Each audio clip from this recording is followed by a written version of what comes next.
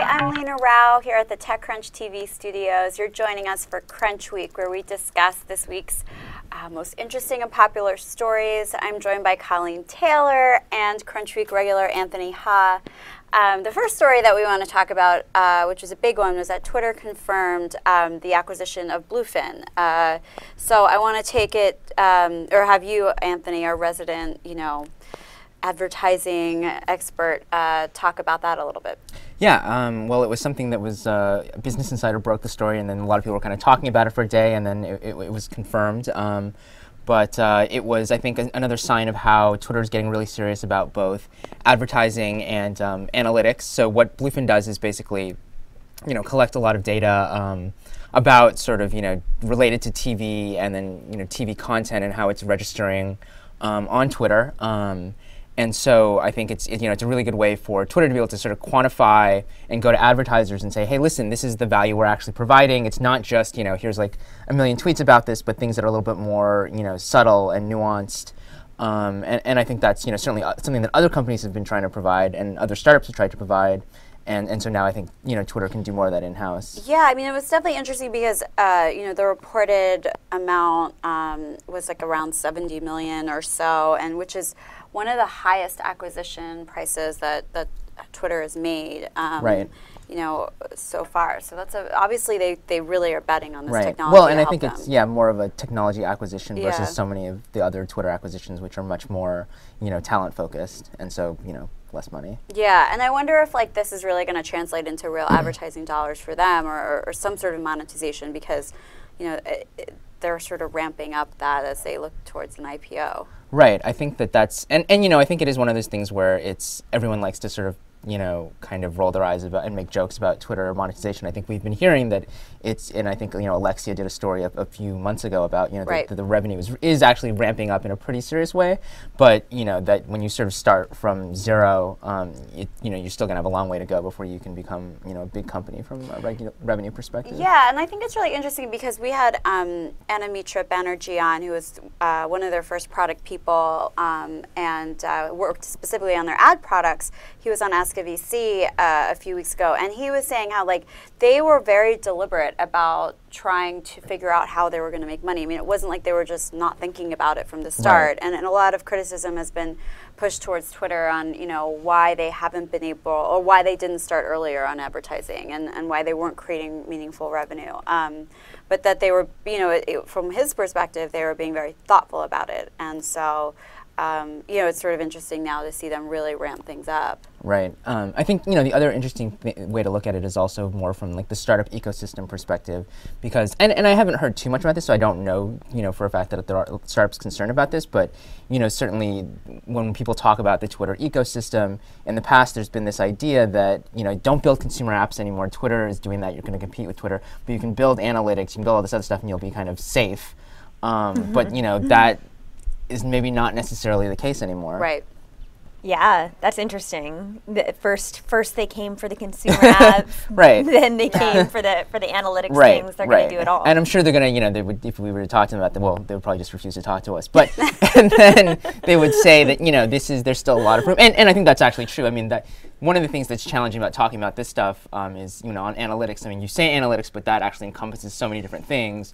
But if you sort of just group them all together, it's like, oh no, Twitter's doing analytics now. You guys, everyone else is just in trouble. Is maybe not is not quite the case as well. It's fascinating to me too how maybe 5 or 10 years ago, people thought that Facebook and Twitter were threats to things like television, but now we're just seeing how complementary they are. Right. I mean, last weekend was the Super Bowl, and Twitter is just all Super Bowl stuff. People are still watching TV, but they're tweeting too, and so obviously Bluefin kind of brings those two things together. Right, and one of the things that Twitter also announced this week was that they there were, I think, 300,000 tweets that included ad-related hashtags from the Super Bowl, which is, I mean, still compared to the amount of people watching the Super Bowl, is not a huge number, but it's not a small number either. Right. Yeah. Yeah, and we're seeing more and more sort of news flashes like that around events and concerts or sports events or things like that. It's becoming more of a norm. Well, I think it is. So many people I think are joking. I think even we were joking that everyone wants to say, "Oh, it's the most social Super Bowl ever." Which I mean, first of all, it shows how debased the word social has become, but is also reflect. I mean, that's just obvious. It's obvious that that's going to happen, and I think it's more now about how much of that is actually monetizable. Right. So I want to move on to the next topic, but so right now I have 318,000 emails in my inbox. You're not using your priority inbox. I'm not. But why I said that. They are. That's unread. That's how many are unread. But anyway, I mean, I'm not even going to go into my whole So as an aside, by the way, if you're sending us emails and then an hour later, have you read my email yet? Don't do that. But I want to talk about that because Mailbox, which is this super sleek email management app for iOS, was released to the public this week, and it's gone viral and crazy. Right now I think there's a wait of 700,000 for there's 700,000 people who are on this wait list for the app, which is insane. Unfortunately, Colleen and I are both Android users, so we're not going to be enjoying it. But what do you think? Are you going to download it? I'm going to download it. I mean, I think it's a huge problem. Obviously, I think what we see with a lot of these email type apps is everyone's oh yeah, email is a huge problem. But and a lot of times though they only solve one part of it, and I think certainly what I've seen in a lot of the conversation, and granted mostly from people who haven't used it because it's a really small number of people who used it, is this idea that the problem isn't how we sort our email, how we prioritize our email, it's the fact that there's just so much freaking email. The fact that you have that many unread emails, I don't know that any one app is gonna magically make that not a problem, and certainly you see I think one thing that's kind of become, I guess meme isn't the right word for it, but something just a lot of people tweeting screenshots, and it's oh, 300,000 emails to go, and you're this, I don't know that this is a great situation, and that this app is making it that much better. Right, that's right, that's totally right. What do you think? Do you have an email problem? I definitely have an email problem. Sometimes I just declare email bankruptcy and I, check all mark as read and then just to get it off of my mind. But it's cool, this Mailbox thing, because it's from the guys that built Orchestra, which is a really popular productivity app. So I'm excited for if it ever comes to Android. I am too. And I will say, to be fair, on Android, Gmail's app is pretty good, and the email management is better from what I've heard than iOS. But I don't know. I mean. Email. I mean, that's a very low bar, but I'm sure it's better than it is on iOS. There is no management on iOS. It's just, hey, here's some mail. Yeah, do what you will. Yeah. Well, let us know what you end up when you end up. Maybe it'll be next year, maybe 2 years from now. I don't know. Right. Well, maybe I'll nudge them a little bit. Yeah.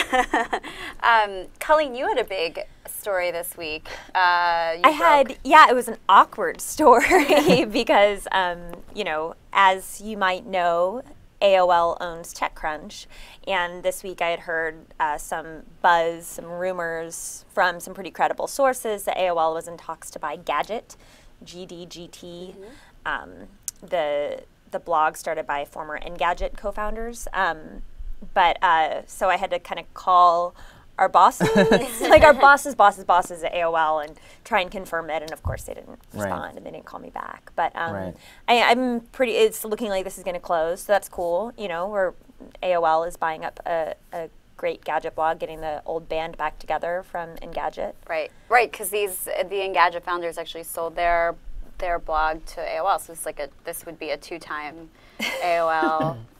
Right. AOL acquisition. I know, yeah. So we were all kind of joking around here, we should go off, start TechCrunch or Crunch or Tech or something, and then bring it back. But it's it will be exciting if this deal does indeed close. Yeah.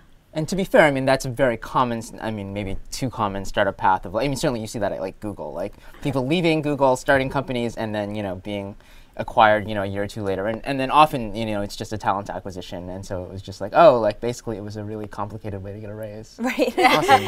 Well, and I wanted to just, sorry to interrupt, but you know, as we're saying maybe hello to one family, it sounds like we are saying goodbye to another, because About.me spun off this week, which was acquired by AOL around the same time that TechCrunch was acquired, Was it? Yeah, I guess so.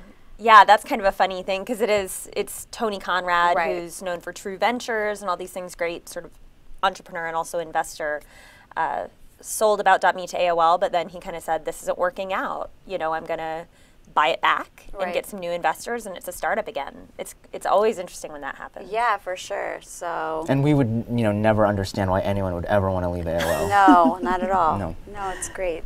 It's all sunshine and rainbows.